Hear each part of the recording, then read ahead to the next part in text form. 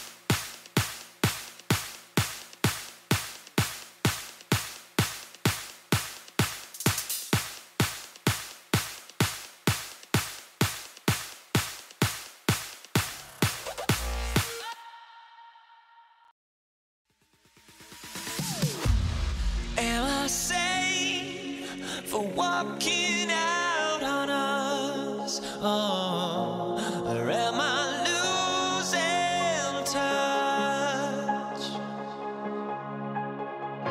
Too many games, now all our chips are lost. Oh, luck was not enough. I opened my eyes. Tonight I feel like waking to life. Tonight I feel like waking up. Tonight I feel like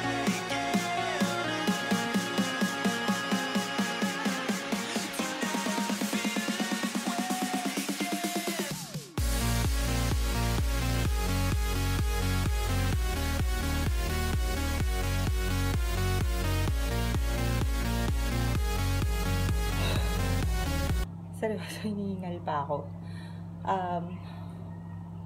Ginawa ko yung video na yun para sa mga tao na hindi sure kung paano simulan or paano gawin. Actually, sa unang part ng video ko, yun yung routine ko talaga. Warm up, stretching, tapos core, hindi mawawala yung sa core. Yung sa legs, lalo na sa knees, kasi kailangan ko palakasin yung tuhod ko dahil naoperahan nga yung left knee ko, diba? Tapos yun, lagi akong meron sa arms kasi para medyo lumit ng konting braso. Yun yung usual routine ko. Tapos kung mapansin sa mga previous videos ko, after kong ginagawa yung usual routine ko na yun, nag-cover ako kahit at least isang sayaw, diba? Kasi yun yung pinaka main exercise ko. Ngayon, iniba ko naman, bali, mild na, hindi mild kasi nga Hiit siya eh. Gumawa ko ng simple Hiit home workout. So, when we say Hiit, it is high intensity interval training workout na pwede nyo gawin sa bahay. So, makikita nyo, more of tig to 20 repetitions muna para hindi nagugulat yung katawan ninyo. Tapos, as the week goes by, pwede nyo yung dagdagan ng 5 or 10 more repetitions. Pwede nyo siyang gawin sa bahay ng every other day or 3 times a week para hindi naman mabigla yung katawan ninyo. No? Ako, ginawa ko yung Hiit na yun. Pang-4 na araw ko na ngayon na nag-exercise. Yung first 3, nag-stick muna ako sa routine ko and then dance para hindi nga mabigla yung katawan ko. So, sa mga susunod na araw or sa mga susunod na linggo, it's either mas mataas yung repetition or mas mahirap yung gagawin na activity. So, sana nakatulong sa inyo yung video natin today. Kasi ang hirap naman kung puro time-lapse lang yung napapanood nyo, diba? So, kahit pa paano, binigyan ko kayo ng example ng pwede nyong gawin sa bahay kung wala kayong ginagawa at gusto nyong magpapause. Kasi sobrang effective niya. Kasi, grabe oh. Grabe yung pawis, tsaka yung hingal, nandun pa yung hingal. Ayun lang. Sorry na. Medyo mainit ngayon pa din, pero hindi kasing init kahapon. So, hindi nakakahilo yung init ngayon. So, okay lang naman siya. Kaya lang ako nag-gap kasi nga, para hindi maano sa mukha ko yung buhok ko. So, ayun. So, sana, ulit tayo mga besh. Pero ulitin ko, sana nagustuhan nyo yung video natin today. And please do like and subscribe to my channel. Abangan nyo po yung mga susunod kong vlogs. I'm trying my best to do everyday or daily vlogs. Para at least naman everyday meron kayong something na napapanood. At pwede nyong gayahin sa mga bahay nyo. So again, this has been Maria Gratz. See you in my next vlog.